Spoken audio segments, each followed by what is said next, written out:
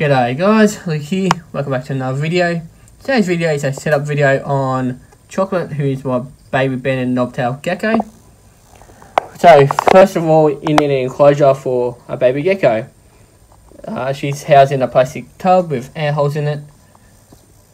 Her heat mat is underneath, which is set at 34 degrees Celsius, while the cooler is 25 degrees, so she can move around the enclosure and sit at a temperature that she feels she wants to sit in. Food wise, I do give her extra small crickets or pinheads. They'll gladly take them. Always put about half a dozen in there. If she eats some more, make sure put more in there, so when she does get hungry, they will take it, hopefully.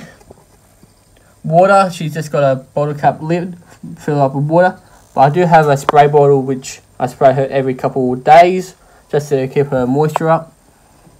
Her substrate sand, the first couple of days she was hatched, I did have her on paper towel just because she was new, of course, and I wanted her to get used to walking. As soon as I put her on the sand, she was digging and doing enrichment with it, so it's always good to have these guys on sand, even though most of you guys probably hate it. With her hide, all I've done is got a plastic cup, cut a hole in it, and then got some background or contact that I cover it over just to darken it, and she's been enjoying that. That's pretty much a basic setup for her. That's all you need really when it comes to a baby gecko such as her.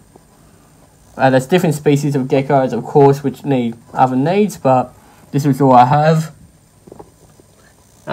If you guys want to see another video, there's a playlist of the rest of the room setups. Let me guys know if you want to see a setup video on Monty. I might do a setup video on these guys since this is a new tank. But anyway, I hope you guys enjoyed today's video. If you want to see more, there'll be some videos in the description.